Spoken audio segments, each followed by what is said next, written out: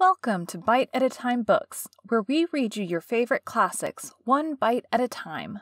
My name is Bree Carlile, and I love to read and wanted to share my passion with listeners like you. Today we will be continuing The Secret Garden by Frances Hodgson Burnett. Chapter 18. The Munnot Waste No Time. Of course, Mary did not waken early the next morning. She slept late because she was tired, and when Martha brought her breakfast, she told her that though Colin was quite quiet, he was ill and feverish as he always was after he had worn himself out with a fit of crying. Mary ate her breakfast slowly as she listened. "He says he wishes thou would please go and see him as soon as thou can," Martha said.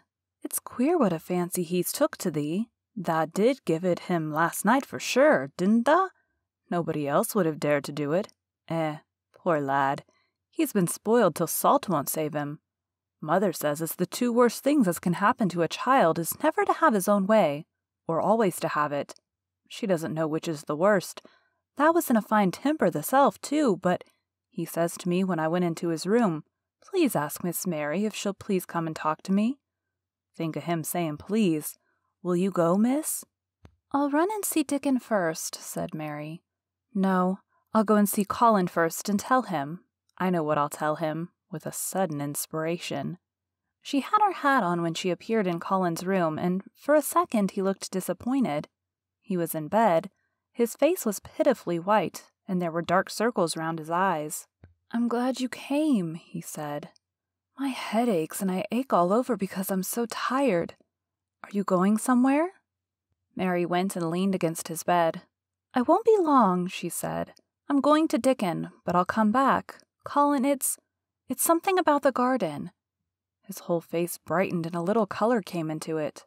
"Oh, is it?" he cried out. "I dreamed about it all night.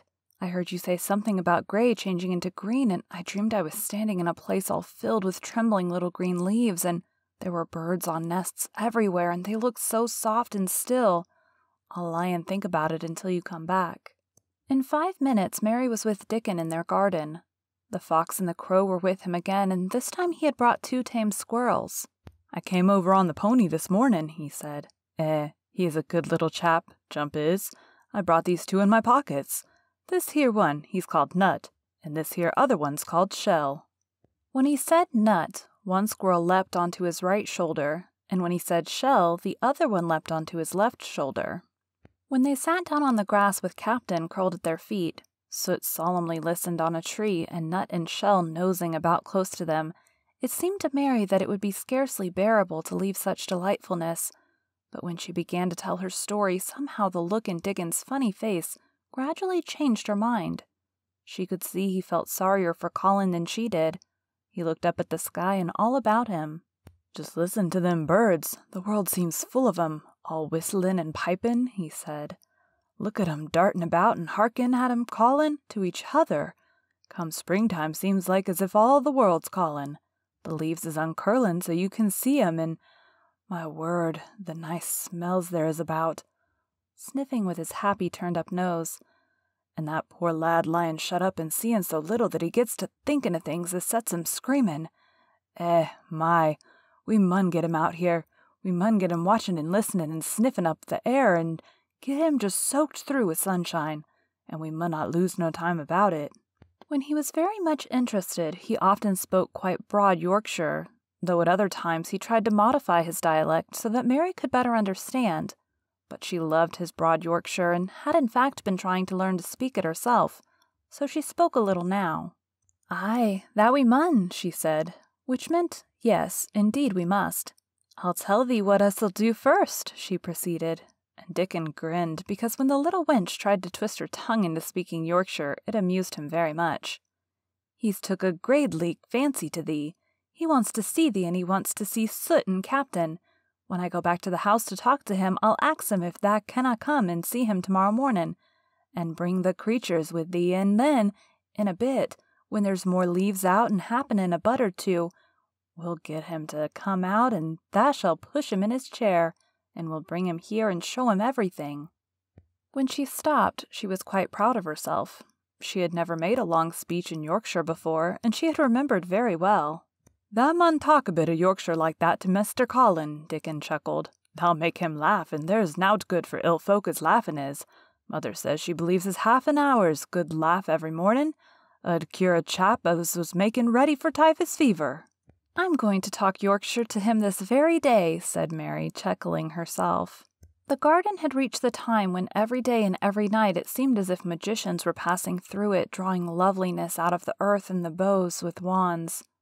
It was hard to go away and leave it all, particularly as Nut had actually crept onto her dress, and Shell had scrambled down the trunk of an apple tree.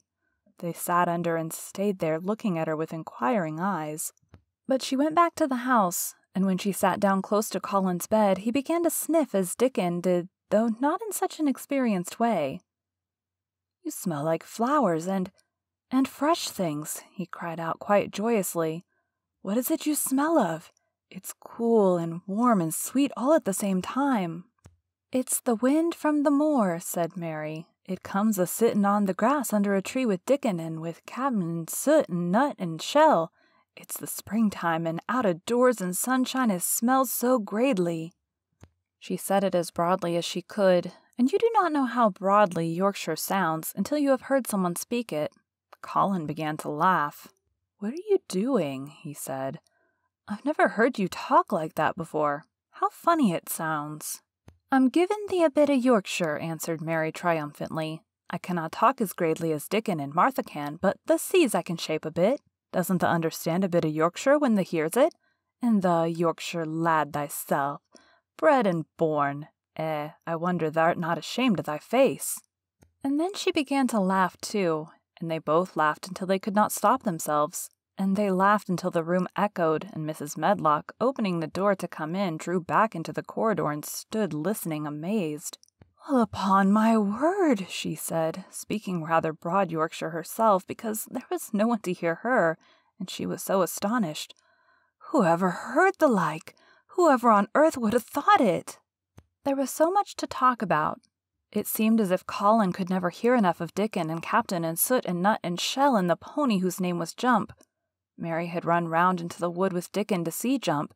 He was a tiny little shaggy moor pony with thick locks hanging over his eyes, and with a pretty face and a nuzzling velvet nose. He was rather thin with living on moor grass, but he was as tough and wiry as if the muscle in his little legs had been made of steel springs. He had lifted his head and whinnied softly the moment he saw Dickon, and he had trotted up to him and put his head across his shoulder, and then Dickon had talked into his ear and Jump had talked back in odd little whinnies and puffs and snorts. Dickon had made him give Mary his small front hoof and kiss her on her cheek with his velvet muzzle. "Does he really understand everything Dickon says?" Colin asked. "It seems as if he does," answered Mary. "Dickon says anything will understand if you're friends with it for sure, but you have to be friends for sure." Colin lay quiet a little while, and his strange gray eyes seemed to be staring at the wall, but Mary saw he was thinking. "I wish I was friends with things," he said at last, "but I'm not. I never had anything to be friends with, and I can't bear people." "Can't you bear me?" asked Mary. "Yes, I can," he answered. "It's funny, but I even like you." "Ben Weatherstaff said I was like him," said Mary.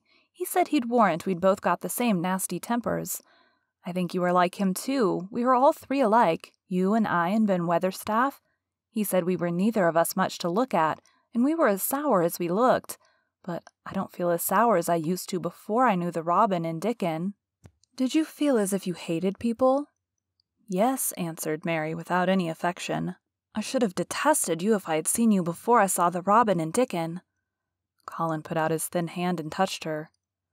"Mary," he said, "I wish I hadn't said what I did about sending Dickon away. I hated you when you said he was like an angel, and I laughed at you, but perhaps he is."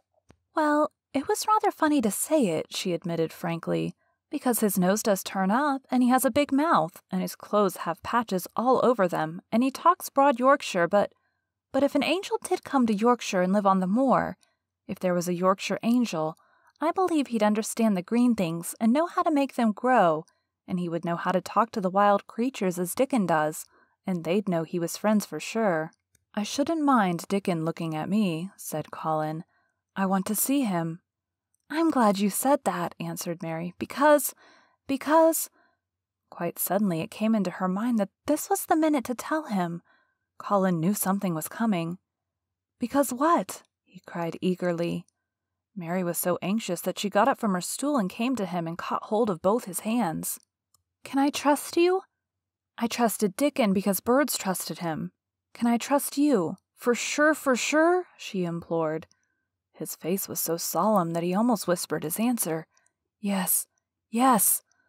Well, Dickon will come to see you tomorrow morning, and he'll bring his creatures with him.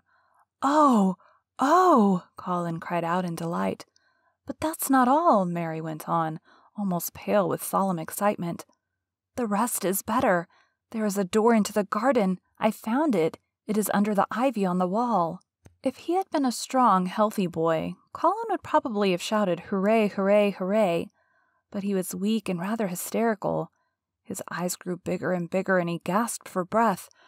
"Oh, Mary," he cried out with a half-sob, "shall I see it? Shall I get into it? Shall I live to get into it?" And he clutched her hands and dragged her toward him. "Of course you'll see it," snapped Mary indignantly. "Of course you'll live to get into it. Don't be silly." And she was so unhysterical and natural and childish that she brought him to his senses, and he began to laugh at himself. And a few minutes afterward she was sitting on her stool again, telling him not what she imagined the secret garden to be like, but what it really was. And Colin's aches and tiredness were forgotten, and he was listening enraptured. "It is just what you thought it would be," he said at last. "It sounds just as if you had really seen it. You know I said that when you told me first." Mary hesitated about 2 minutes, and then boldly spoke the truth. "I had seen it, and I had been in," she said. "I found the key and got in weeks ago, but I daren't tell you. I daren't because I was so afraid I couldn't trust you, for sure." Thank you for joining Bite at a Time Books today, while we read a bite of one of your favorite classics. If you enjoyed today's bite, please drop us a review on your favorite podcast platform. Also, be sure to check us on our website, www.biteatatimebooks.com, or all the social media at Bite at a Time Books. Again, my name is Bree Carlile, and I hope you come back tomorrow while we take the next bite of The Secret Garden.